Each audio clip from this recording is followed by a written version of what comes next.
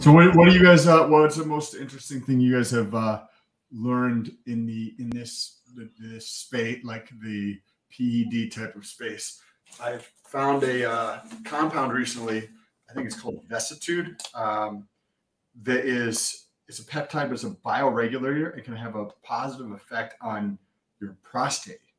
So, like a lot of times for people who are taking PEDs, they could have like elevated PSA levels, or like their prostate can enlarge, in which then causes issues with ejaculation, but also with going to the bathroom.